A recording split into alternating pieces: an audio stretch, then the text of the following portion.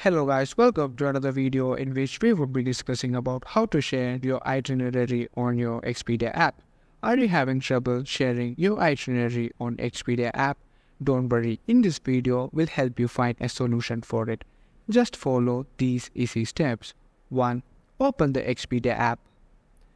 Now, go to your trip section and select your itinerary you want to share.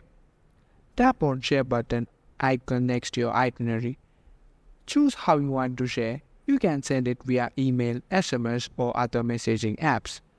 Your itinerary will be shared with selected contacts. It will include details like confirmation code, airline, flight number, travel dates and times, gate information, flight status, etc.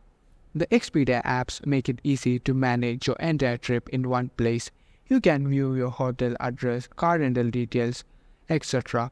This app also provides useful features like airport maps, flight status updates, and one-touch access to customer service. You can also try creating a new trip.